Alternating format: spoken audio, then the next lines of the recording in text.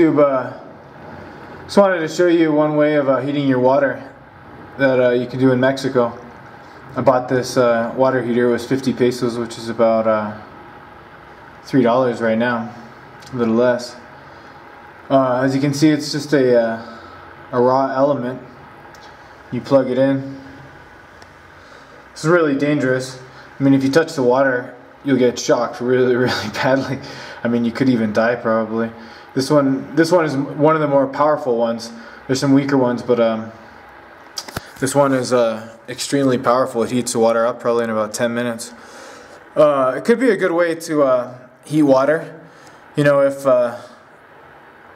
things happen where you know, your water heater goes down, you know, obviously people that can't afford water heaters are using this, or if you're in an apartment, some sort of place where there's no hot water, you know, you can use this. Like I said, it's very powerful. I had it plugged into this extension cord and it actually just melted it. I think the problem is this is the plug that it came with, and this wire is too low gauge. Can't handle all this heat. I don't really know how I could lower it down. Maybe I could snip the coil, like make it a little smaller. I'm not an electrician, but I think maybe that would lower it. Or either that, or I have to get a much higher gauge plug. It's already, like, that's starting to get a little warm.